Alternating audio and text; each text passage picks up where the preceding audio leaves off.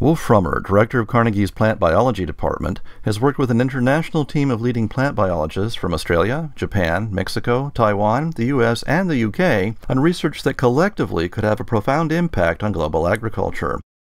Of the present global population of 7 billion people, almost 1 billion are undernourished and lack sufficient protein, fats, and carbohydrates in their diets. An additional billion people are malnourished because their diets lack required micronutrients such as iron, zinc, and vitamin A. These dietary deficiencies have an enormous negative impact on global health, resulting in increased susceptibility to infection and diseases, as well as increasing the risk of significant mental impairment. The global population is expected to grow an additional 2 billion people to an estimated 9 billion by 2050.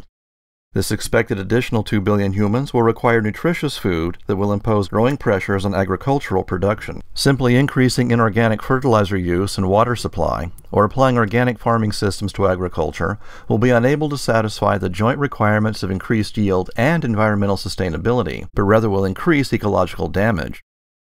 Increasing food production on limited land resources for sustainable production has to rely on innovative agronomic practices coupled to the genetic improvement of crops. Frummer and his colleagues state that many of the recent discoveries in laboratories around the world have previously been below the radar, known only to a small group of other plant biologists.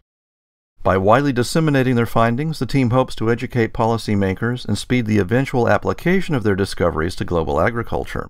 All of their work focuses on the mechanisms that plants use for transporting small molecules across their membranes, and thus for controlling water loss, resisting toxic metals and pests, increasing salt tolerance, and storing sugar.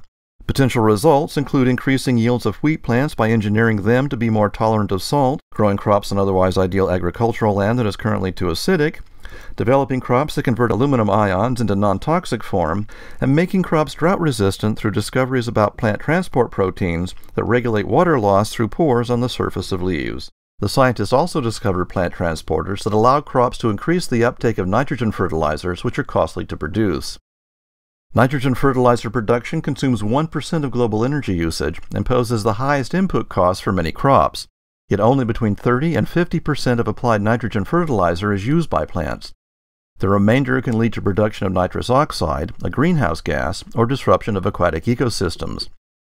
A recent discovery in the Frummer lab, the identification of transporters that move sugar throughout the plant, has been used to develop rice plants that meet two of the major goals in agriculture by increasing the carbohydrate content and pest resistance of crops. The team's views are presented in a perspective piece published by the journal Nature.